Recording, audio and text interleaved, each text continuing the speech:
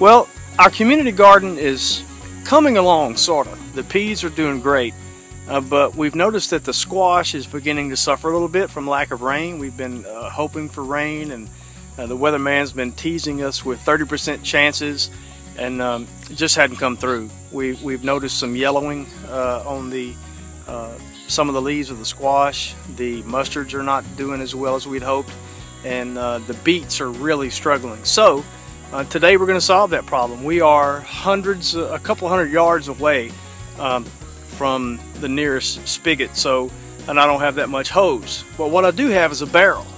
And so I stopped by Lowe's yesterday, Googled how to attach a spigot to a barrel, and it just so happened that I found a person named Chrissy Hennessy on a blog spot that they had done that very thing using $8 worth of parts that they bought at Lowe's.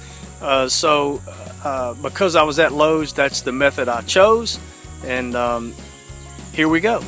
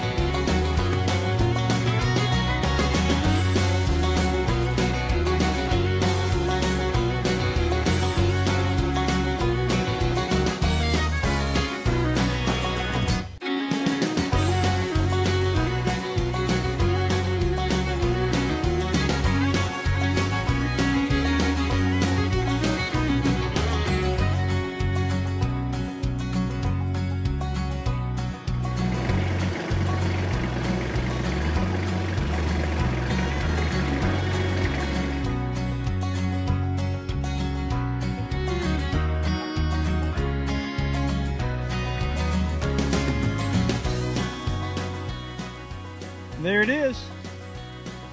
It's not as much pressure as we'd like, but you can see from the front end loader I've got the bucket of the barrel elevated to help with the gravity. So we'll see how far that 50-gallon goes. It's better than nothing.